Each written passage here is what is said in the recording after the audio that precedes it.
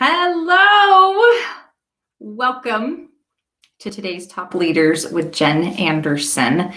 I am on a mission to help you become the best leader that you can be so that everyone wants to work for you. And today we are talking about personal brand and the holidays. Yes, we are. And, all the things. You guys, I think that when it comes to being a tech leader during the holiday season in particular, you have a really unique opportunity to really help your brand, okay, to really connect with people and build those relationships in a different way than can happen at any other time of year. And while this might be towards the end of the year holidays that I'm talking about, you could actually apply some of the stuff that I'm talking about on other holidays as well. So for example, in the United States, Independence Day, July 4th is a big deal as well. But that has a different feel to it versus the end of the year, where a lot of times there's gifts that are given to each other.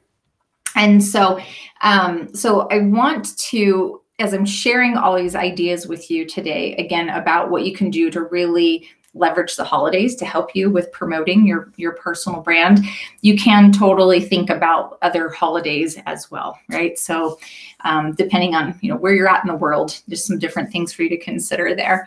I want to start off with this great quote from Maya Angelou, who's just a delightful human being. And this is a really funny quote that we're going to delve into this. It says, "You can tell a lot about a person by the way they handle three things: a rainy day, lost luggage, and tangled Christmas tree lights." I just love that. Oh my gosh, right? And so who's with me in those moments where it's like the holidays? For me, I love to celebrate Christmas. I've got the Christmas tree lights are just kind of crazy, not to mention just all the stuff that's going on, right? And it just kind of amps up a little bit of your anxieties, right? And all the things that just get you all kind of twisted and wrapped up, right? So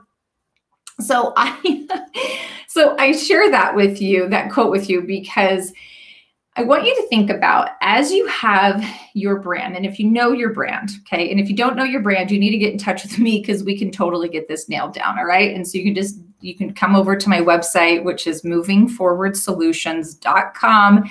And at the top right, it says, let's chat. Click on that and send me a message and we'll get in touch and we can talk about what we can do to help you get your brand nailed down.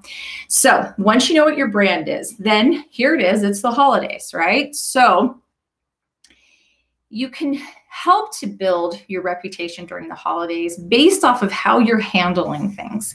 And so then that way, when you're thinking about, okay, if I want to be known for X kind of a thing with my brand, then what is it that I want to be doing with my time? How do I want to be interacting with my team members? What kind of impact do I want to make on their lives here at the end of the year, right? So, and then I think it's also really helpful that if you've had a chance to get to know your people. So if you've just recently changed and you're in a totally new department, it's going to be a little bit harder because you don't know your people yet. So I'm going to make a teeny bit of an assumption right now for those of you who are listening to this, that you know your people, that you've been working around them for a while, and that hopefully you've gotten a feel for who they are and how they like to receive attention and maybe how they like to receive gratitude and things like that too. So hopefully you've got some of that kind of nailed down. If you don't, work on that right away, because that's going to really help you as you think about how can you leverage the holidays to help you to connect with people. And then when you're thinking about, like, if you're going to give a gift, let's say maybe it's normal for you in the place that you're at. What I mean by place, I'm talking about the company that you work for, or the maybe even the country, or where you're at in the United States. Like, there may be some things where you're just like, yeah, we just don't give gifts to each other. It's not okay. Maybe talk with your company about that. Maybe that's something they're like, nope, we don't allow anybody to give each other gifts. And that's okay. And when I'm talking about holidays and gifts and whatnot. I'm not saying that you have to go to the store and spend thousands of dollars on gifts for your whole team. Okay. You don't have to do that unless it's something that you like to do and you've got the budget for it, then great, go have at it, right? Just be thoughtful about the gifts. And that's where I think it's really important as you know your personal brand and you know who you are, and then you also know your people and what it is, what they're interested in as well, that then if you are picking out gifts, you can get them things that are thoughtful to who they are. And so I'm going to give you an example where years ago, I was working at a technology recruiting company, and I was leaving one office and I was moving across the country to go work in another office. And so before I left, I went and I purchased a little gift for each of the people that I worked with. And there was about, I think there was 19 people in the office. Let's just say 20 to make it easy. And so I thought about each person and I wrote down their name and I thought about, okay, what are the things that I know about them that are a special connection that me and that individual person have had together? And then when I went shopping, that made it a lot easier for me to think of those particular little things that I knew would connect me with that person. So for example, our office manager, she had the most even keel personality. We always refer to her as the peacemaker, that she would, not that people were like screaming and yelling at each other, but she would help people just kind of calm down with like all the crazy and the frenzy of what we were doing. And so my gift to her was a peace lily plant. And so I just got this small pot that had one little peace lily in it. So the whole thing from the bottom of the pot to the top of the plant was maybe a foot tall. I wanted it small so it could sit in her cubicle area there in the office. But I also didn't want it to be too tiny that it was kind of like, meh, like what's this little thing, right? And so when I gave it to her, and I gave gifts to everybody, we were like at a staff meeting before I left, and I gave her that gift and I said, thank you for being the peacemaker. And everybody was like, oh, yeah, she really kind of is. And so this is where like that thoughtfulness comes into play when you're thinking about your brand and that perpetuation of your brand as a leader, is that if you write out a list of all your people and you think, I want to give them each a gift to thank them for working hard this year and doing all the things, and just a way of me expressing gratitude to them, not waiting for HR to give them a gift, but for me as a leader. When you write down all your people's names and then I mean, super simple, right? Just grab a pad of paper. It just doesn't have to be complicated. And then next, so just write out the things that you know about them and then maybe like a gift item that you might want to give them. And it's actually might be quite telling for you to realize, wow, there's some people on my team, I don't really know them very well. I have not done a good job to find out about who they are, their personality, their interests, their likes, and their hobbies and whatnot. And now I'm in this situation and I want to buy them a little gift and I can't even think of something that works for them. And so, so that's why I always tell people throughout the whole year, do what you can to have those one-on-one meetings and get to know your people. So then when your moments like this and the holidays are upon you, then you're like, okay, no big deal. I got it. I know my people and I know what I want to give them, right? Or you might just say, you know what? I'm not going to do custom gifts for each person, but I'm just going to buy everybody this thing. I remember years ago, there was this software, he was a director of software development, and what he did for all the people on his team was he loved to make homemade brews, and he made homemade root beer and put them in these really cool bottles that he'd found that were really unique bottles. They're the kinds where it's got like that little metal clasp at the top that flips off. And he put it there, and then he got some cool ribbon. And I actually think that he got his wife to tie these really beautiful bows on each of them. But he gave each person a bottle of his home crafted root beer. And I just thought that was such a cool idea. And he did it for everybody. So it was a bit of a perpetuation of his personal brand, that here he is somebody who loves to learn and somebody who likes to go and do kind of interesting, creative things. But then he's also those kind of people that has a little bit of kind of quirkiness to him, right? And so, and that's why doing like the homebrew stuff. And so, so that's an example of something that you can do that would just be universal for everybody. And then you might be thinking, yeah, that's all fine and dandy, Jen, but we're working remotely. I am not going to ship a bottle of root beer to people. which I wouldn't do that either, right? It could be a total mess. But maybe there's something else. I have no idea. I'm just trying to share with you a couple of ideas to kind of get your juices flowing and thinking like, okay, these are some different ideas. What's more important is the intention behind it, right? It's the thoughtfulness behind it. It's that effort that you're making to say, thank you for being in my life. Thank you for being a part of my team. I want to express gratitude in a way that lets you know that I am aware of you. And that, my friends, is worth its weight in gold. It will totally make a difference for you as you're building those relationships and as you're continuing into the new year as well. And so that's why I'm always telling people, try to come from that place of authenticity. And if you're not clear on what your personal brand is, it's really hard to have that authenticity. And so this is that, again, that good moment in the year with the holidays for you to think and go, okay, am I on target with my brand? Do I even know what my brand is? And am I perpetuating it, right? And so, so that's, again, just a way to kind of think about how are you tying this holiday stuff back to your personal brand. Another really great thing that you could think about doing is maybe an experience. And so, like for me, for example, my brand is an activator. I'm all about getting things going. It totally happens in so many areas of my life.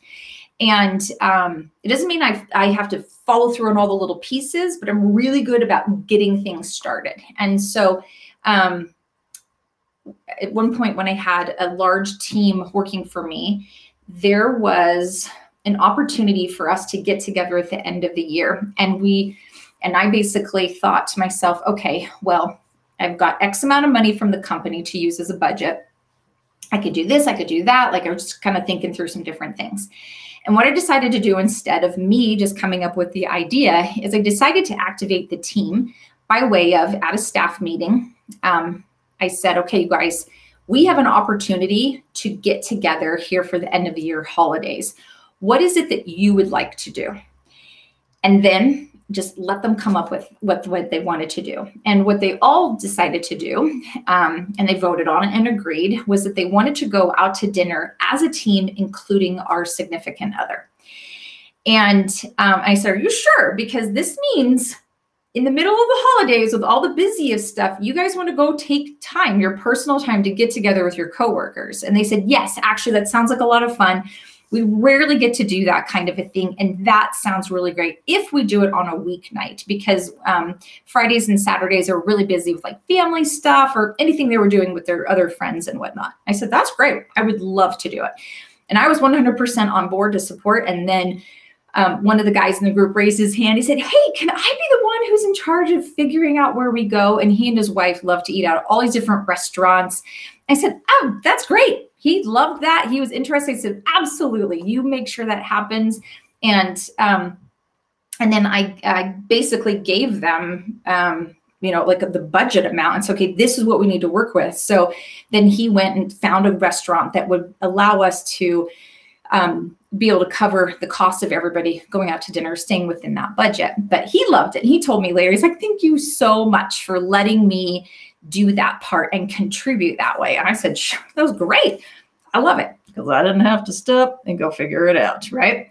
But then that happened for the whole group, and we had a great time, and everybody enjoyed it, and we got to know each other's spouses a little bit more, as much as you can, eating a restaurant. But it just kind of adds another little drop in that relationship bucket. And so think about, maybe there's an experience. I mean, there's so many different things that you can do, and I know that there are some people who are a little bit nervous about COVID and pandemic stuff, and do we gather or whatnot? And so you make those choices. You have to work within the parameters of your space that makes sense. And if you can't gather, and that would be your normal thing that you would do, well, what can you do, right? Is there something else that you can do to gather everybody together? I helped to host a networking lunch around the Christmas holidays in the previous year. And again, COVID, people were not gathering. And so we just got together via Zoom, and we all wore crazy stuff. We had the funny headbands on. We were wearing just funny outfits, and we did a ugly sweater contest, and we all voted on it. And so it was great because, you know, when you're on Zoom and stuff, you basically see each other from like mid chest up. And so then that way we could still see each other's funny outfits. One lady actually had on a really full on outfit with the skirt, and she basically stood up on a chair so we could see the full outfit. And it was hilarious. I mean, she had this crazy, it was basically like a tree skirt that she was wearing, and it was a skirt, but it was a tree skirt, and it had all these funny things glued to it, like little tiny fake presents and toys and stuff. And so that's why she stood up on a chair so we could see it. But what I'm saying is that don't let something like remote work stop you from perpetuating your brand. Don't let that kind of stuff stop you from having fun and enjoying the holidays and doing something a little bit that is different than what you might do on any other staff meetings, right? I mean, who knows? You might be one of those kind of people that every one of your staff meetings, you encourage people to wear something silly or something, which is great. I think it's awesome if that works for you. And then one other idea I want to share with you that I always feel is very touching. And I've always loved getting letters from people. And then I've had leaders do this before at Christmas time, where in a Christmas note, they've written down something about me that they love and appreciate about me and working. And I still have those note cards. I'm kind of sentimental that way. But think about what that could do for you as a leader with connecting with your people. So if you might be in a situation where you're like, we have a very little budget, my family economy, we don't have very much of a budget. I can't gather people together. Well, what could you do is give them your time. And that might be a really amazing and lovely way for you to connect as a leader to all of your people and do it in such a personal way. But don't just do it via email, my friends. Take the time and write it out on a card. It's such a different, wonderful, beautiful way to connect with people that can really help them to really see you as you see them. Right. And so when I'm always talking to you about becoming that tech leader everyone wants to work for, these are some of those kinds of things that are just worth their weight in gold. So I encourage you to do that. But again, make sure it's something that's consistent with who you are. That's not like way off brand and people are like, okay, homeboy over here never says anything. And then all of a sudden he sends me a handwritten note. It might be very, very weird, or it might actually have that huge impact that you want to have as well.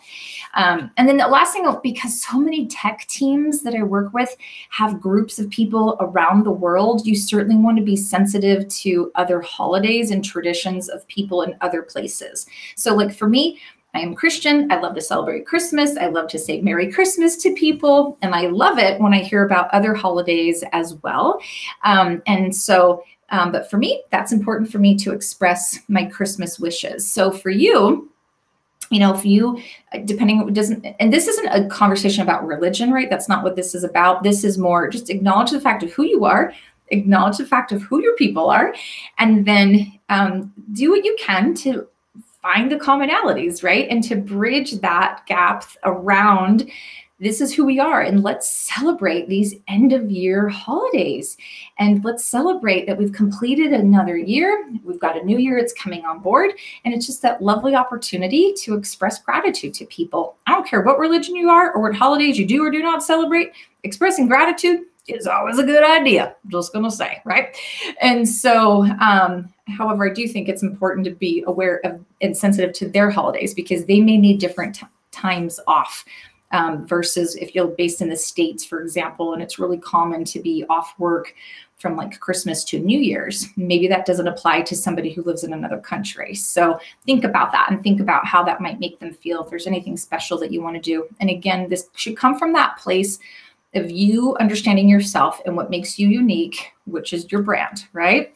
So I'm going to wrap this up today with a question for you, which is, if you had the opportunity to do whatever you possibly wanted to do, okay, to express gratitude and to maybe give gifts or whatever, like what would that thing be? I would love to know, like, what would be your big, big, big deal that you would love to do? I will tell you something I would love to do for my team, which is I would love to take us and all of their kids and their significant other, and I would love to go to either like on a cruise together or to go somewhere where it'd be like a really nice all-inclusive hotel where we could play and we could swim.